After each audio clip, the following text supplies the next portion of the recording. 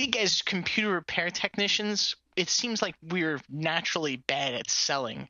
I don't know what it is about that. I've known a lot of computer repair technicians, and that's the difference between us and Chris.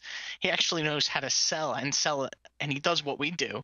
And it's not too easy to find somebody who knows how to sell and knows our business and our clients. Chris has helped me immensely with my business. It's unbelievable, his experience in the sales. It's second to none.